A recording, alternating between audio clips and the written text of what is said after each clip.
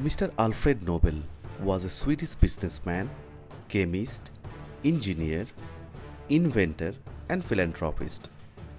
As a child, Nobel worked at his father's arm factory. After an explosion killed his younger brother in 1864, Nobel began looking for a safer alternative to black powder, the common substance for explosive at that particular time.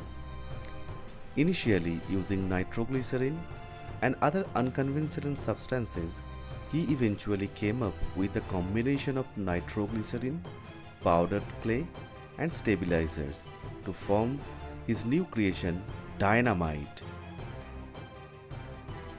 After Nobel patented his invention in 1867, it was an immediate success due to its ability to create a safer, more controlled explosion.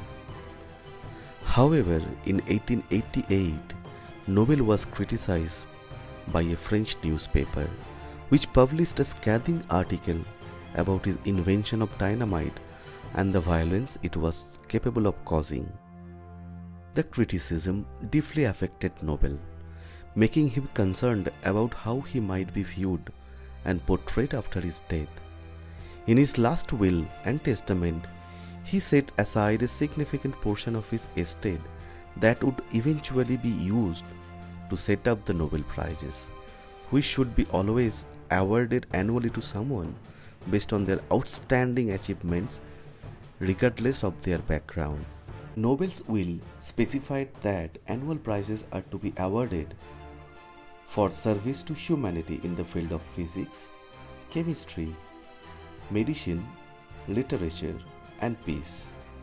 Similarly, the Swedish Riksbank Prize in Economic Science in memory of Alfred Nobel is awarded along with Nobel Prizes from the year 1901.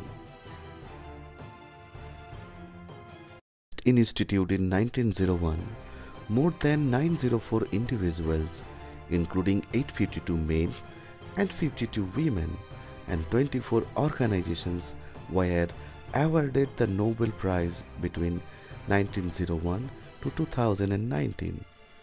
So friends, let me welcome with this video to show you our 6 Nobel laureates who has made our nation proud.